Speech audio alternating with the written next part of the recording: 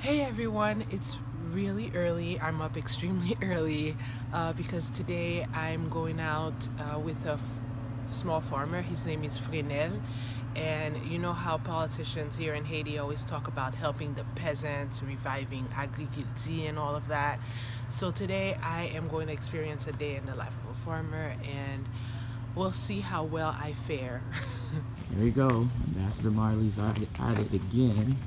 So this time, she's hanging out with a small farmer, peasant. So as you can see, it's pitch black. We are heading up the mountain to the farm. So we're still going up this mountain. It's a lot of rocks.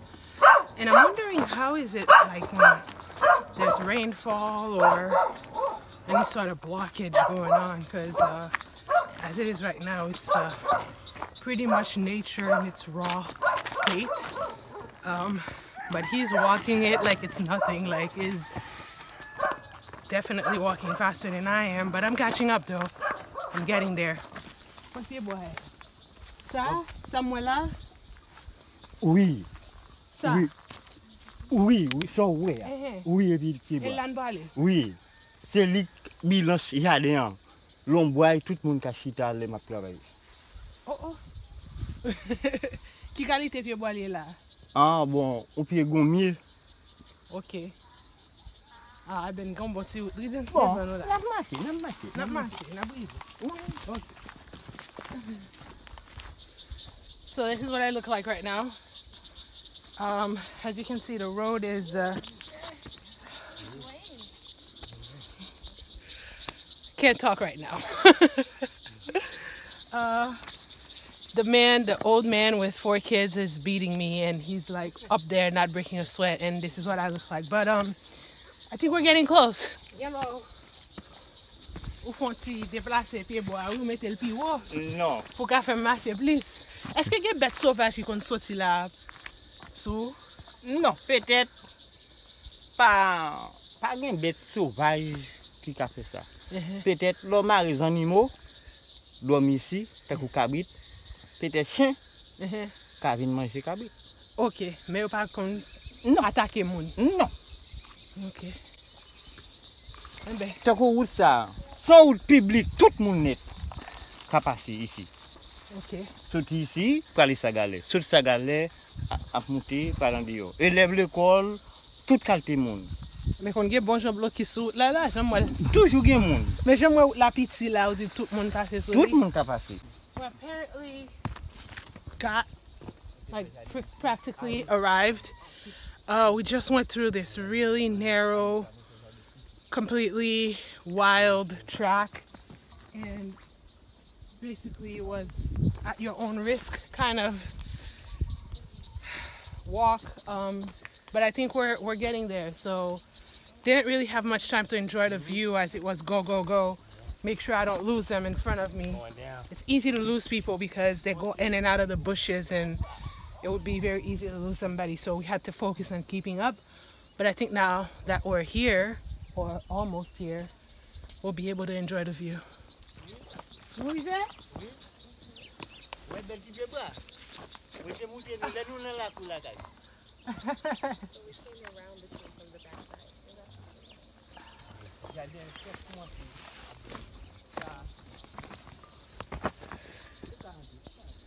So we're here. This is where he has his crops. All right, let's go check them out.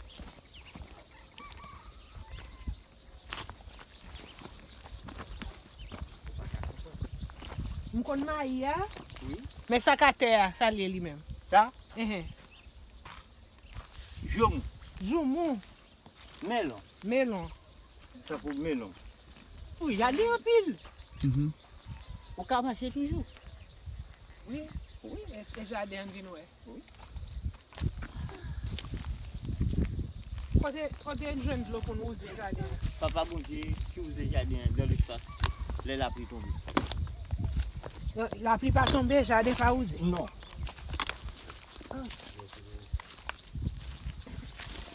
Vous avez un melon, Oui, joumou, oui, épinard, oui. maïs. Quattro, Poitrus, Oui. Poicongo, Oui, Kalalo. oui. Ok. Bien toujours? Bon, je dis bon, bien toujours. Ok. Bien l'autre toujours. Si nous ne pouvons pas marcher, il y a venir. Il y a qu'un bécor pour ne pas tomber, mais il y a venir. Donc là, on a fait récolte. Qui passe nous récolter? Et qui façon nous récolter? Comment on fait descendre maintenant avec eux? Bon, c'est même comme j'explique, nous avons des animaux. Là, nous finissons ramasser les récoltes. Après les animaux, pour nous capoter les récoltes à la caille. Donc, un gros travail, oui, ça c'est un travail qui fait combien de jours? Oui, moi, quand on fait 2 semaines, je prends ramasser les récoltes. Ok. Je suis au Kalalo. Donc, toute là, je regarde là, côté moi, maillot là, pour toujours? Tout net, tout net. Tout net. Depuis qu'il est famille, déjà de ça. Ah bon, tant que nous commençons à faire le jardin, au mois de mars. Non, comme si depuis qu'il y a année. Pour terre. Pour terre. Oh, il y a plusieurs temps. Yeah. Parce que je me lève une famille à terre. Comme si grands-parents te gagnent, Oui. grands-parents te gagnent. Oui. Donc, est-ce que tu toujours voulu faire jardin? Oui. Moi, quand on l'aime, même quand avec eux, moi, je fais jardin banane. Dans terre usée, moi, je planter du riz. Mais quand je pas planter du riz, je plante maïs, je plante poivron, je plante l'autre plante. Donc, c'est ça, tu es toujours ouais, tu voulu. Oui. Et ça me dit toujours, oui, mes cafés. Donc, si tu n'as pas de jardin, qu'est-ce que tu as fait? Bon. Donc, si je n'ai pas de jardin, bon, moi, je toujours un jardin. Chaque fois, je toujours un jardin. Parce que chaque année, je suis toujours préparé pour le jardin. Vous n'avez pas le droit de faire là. Pour ça fait du fait là. Donc, les moi, je travailler avec l'autre qui vient aider dans le jardin. C'est la madame qui met du feu pour le faire manger. Oh, ok. Pour le mon cap travail. Ok. Et des fois, nous coups de dieu. Et des fois, nous coups de maïs moulin. Mon petit moun yo plus à l'école, yo pas sans pile temps dans le jardin. Non. Là, c'est ça. Moi, puis, mais il y a l'école. À l'école là. Mais yo kon faire, yo juste pas gain temps pour yo faire. Il n'y a pas de temps pour le faire. Parce que moi, puis, il y a qu'à faire lui, mais moi, puis, mais il y a l'école. Parce que moi-même, j'ai une idée dans la tête. Si je suis plus grand, moi, je ne vais pas plus jardin. Moi, je vais chercher plus gros travail toujours. Tant que petit, je me mets dans le bail. Lui-même, les limites dans le jardin, il dit papa, moi, je ne vais pas prêter. Non. Moi, je dis bon, on peut prêter pour ton bagage, mais même pas me prêter. Parce qu'il dit qu'il y a d'autres langages, il peut parler plus. Les gens vont parler, il peut parler comme ça. Comment ça? Il parle anglais, il y a d'autres qui parlent toujours. Ok. Mais est-ce qu'on pense que ça va pas prendre capable d'aider les jardins faire plus rendement? Oui, il est capable. Combien de temps pour préparer la terre? Bon, préparer terre, pour moi, c'est une quantité de mon gain, parce qu'il y a des empiles, terre en pile, c'est non sur le pays. Pour moi, un mois et demi, je peux préparer terre, après ça, la pluie tomber, pour moi. Qui équipement utilisé pour travailler terre? Vous gagnez là? Oui. Vous pouvez montrer? On a regardé. Oui. C'est comme ça, ça a une sépette. Ça c'est clair? Oui. C'est comme ça, il y a 8 personnes, chaque monde a gagné une année. Nous tout à fait. Mais comme ça, c'est terre on fait avec ou bien Oui. on fait avec? C'est comme là, comme ça, il doit. On a eu un terre, il tourne le fumier. C'est comme ça, tout est pourri. Vous comprenez? Tout le fumier? Oui. Qui l'autre équipement comme si, on peut montrer ça, ça est sec. Oui. Qui l'autre équipement, même si on ne va pas montrer mieux? Puis quoi? Puis quoi? Ou pelle. Pelle? Oui. Manchette? Oui. Qui l'autre équipement tu as rien comme si, copain? Bon. Équipement pour jardin, c'est pelle, puis quoi? Ou après ça, jardin n'a pas rien l'autre équipement. Non, l'autre équipement. Ou puis quoi? Pelle, c'est pelle. Est-ce que il y a de l'eau qui passe comme si la pluie pas tomber? Comme si madame a fait manger comme ça à côté de de l'eau. Nous sommes des sagalets, nous sommes des animaux. Nous pouvons de l'eau monter. Ok. Des animaux. Donc pas vraiment une source qui coule Non, là, rien non. comme ça. Non. Getting up the mountain, it took some energy to to get up here, and but I must say it was an awakening. I felt good once I got up here to see this place where there's things growing. So we started really early. It was dark. Couldn't see anything, so I was following in the footsteps of the man that was leading us, slipping and sliding on rocks. So then we started going up mountain. Still couldn't see anything, so I just tried to follow as closely as I could. And I was also looking forward to the walk back because I realized that it was so dark that I couldn't take in the scenery around me. But then when we arrived, it was beautiful. The sun was peeking over the mainland, and the view is phenomenal. It's like nothing I could have imagined. The farm is it's interesting to say the least, because it's on it's on a mountainside or a hilltop, and it's rocky, but he finds a way to somehow grow diverse foods, and I think that's pretty amazing. Well, he called it a garden, and this is definitely not a garden. It takes up like a good portion of a mountainside, and to be able to call this your spot, you can see why he's proud. So he was pointing it out. He's pointing out his tree as the marker as to where his garden begins and ends, and it's beautiful.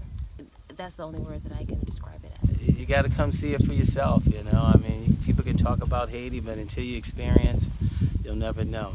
I want to do it again. Let's do it tomorrow.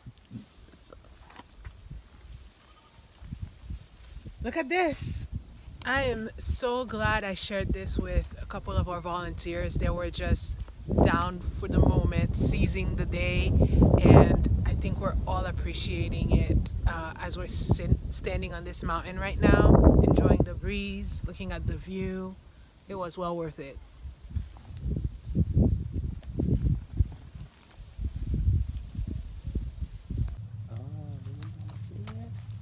Look like pomegranate. Tant que l'on ti moun grippé, vous comprenez? L'on ti moun gen fièvre, li grippé la pousse en pile. Yo kon prend feuille li, yo bouilli, yo bay ti moun nan boire.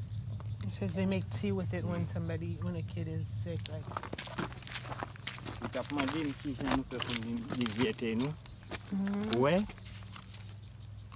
Ouais. Ouais, décalé. Ça est pour l'autre monde. Ça est même j'ai calé l'autre bord. Vous comprenez? Je comprends. Okay. Alright, so we're doing a pit stop. This is where Monsieur Frenel lives, and I much appreciate it. He just needs to drop off some stuff, and then we're heading back to our base. So this is his spot. Hi guys, so we're back. We went up the mountain early this morning with Frenel, and we got to see his property, his farm, his crops. And while we were up there, it was just an amazing sight. The landscape, the breeze, it was just a really good experience to take in. But as nice as that was, I couldn't help but think about him taking this trek on a regular basis, and all of the other challenges that come with him farming, gathering his crops, and making it up and down the mountain with all of the stuff that he needs. So it is a real struggle. And the sad part about it is, as hard as he works, he still can't make a decent living. So those are the kind of things that stuck with me. As you know, one of the things I like to do with the people that I get to know and engage with here is something nice, something to show encouragement and gratitude. And with Frenel, I think I might do something with tools. So it was a really great experience, and I hope you learned as much as I did from it.